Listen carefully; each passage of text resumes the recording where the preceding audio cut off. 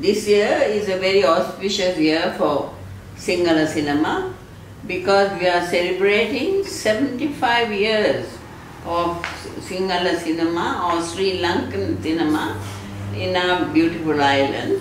And when I look back, I think I have been almost, not 75 years, but almost 60 years of that period I have spent in this industry. I have worked as an editor, I have worked as an assistant, I have worked as producer, and finally, of course, I have worked continuously on 10 films as a director. Now for me, being a female in our part of the world, especially for me as a Sri Lankan, I think I was privileged because one of the things was, of course, I went very early in the history of our industry to study filmmaking.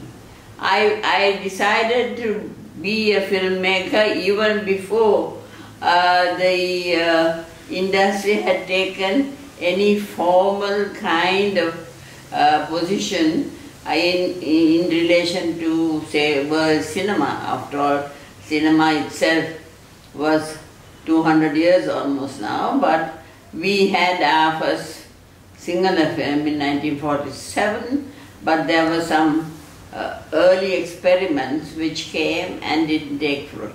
So, for me, this is a very fruitful year because I have been awarded, amongst other things, recently, that was actually yesterday, a Doctor of Literature from the University of Kelaniya. I feel very privileged because cinema is always considered not the most important art form, artistic expression, as one would say, among mankind. But later on, I think especially the French and the Russians always felt that cinema was actually more important than maybe even theatre, because the film was made with actors, cinema had to give something little more. And even when I think of even a painting has other attributes like lines and color and all that. So I, being an editor, I give preference to this beautiful thing of two shots. Does not make a third, but makes so many other possibilities with two disparate shots or ideas. So I guess cinema is a beautiful tool, beautiful form of art for all of us to indulge in. And I was privileged, I was happy that I was accepted by this industry. The people accepted me, my films had a meaning, and I did mostly films on the state of women in this country. I didn't do didactic films, but I did films that raised the consciousness of people about the condition, maybe the deprivations, the aspirations that are lost to the female form. It may be young, it may be middle-aged, it may be widows, but I was preoccupied because being a female, I felt I didn't consciously actually do it, but when I look back, I have obviously followed a pattern, and that pattern has been my pathway to search for myself, to better how one can help to better oneself, especially when it came to gender issues. And for me to have started my career way back in 1960 with the beginning of this huge, for Sri Lanka, was a big film, an epic film called Sandesaya, set during the time of the Portuguese.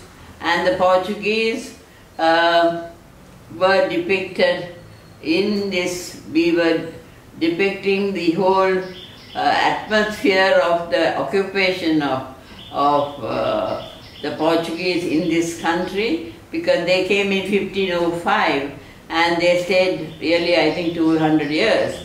And during that time, the rebellions that took place, the Sri Lankan rebels who fought back to push the invaders, I think that struggle was part of the story of Sandesaya. And when the film was finished, I think my husband, Dr. Lester James Peries, I like to mention, without him I may not be what I am today. He took it to Karlovy Vary, to the film festival, and mercifully he had good reviews and good kind of acceptance of the film. Later on, when he came back, I think the Czech Republic at that time took a couple of films, I think about 2 of my husband's films and 2 or 3 of other films, to be maybe to be shown commercially, and finally to find a resting place in a nice archive where they will look after the film. Mercifully, the film itself is preserved in Czechoslovakia, in the Czech Republic, and here in Sri Lanka I don't think you can find maybe a few frames of films here and there, and bits and pieces of copies on video or DVD. You see some images, but a restored version, which I believe has been with the archives, and they have guarded, the Czech Republic has guarded our film, a Sri Lankan film from way back of 1960, all these years, and we are eternally thankful for that gesture of goodwill. And now to fulfill that gesture, and we are more than thankful, they have gifted, the archives have gifted our archives, the Sri Lankan National Archives and the National Film Corporation, a copy, I think it's a DCP, but the original negative anyway is lost, but this is a copy must be from the print originally, and we are hoping to release it. I think the Film Corporation is hoping to have a public screening of this, and I think we are indebted to the Czech Republic, to the people of Czechoslovakia, to have borne the cost of looking after a third world country film with this much attention and care. May God bless you. Thank you very much. That's good.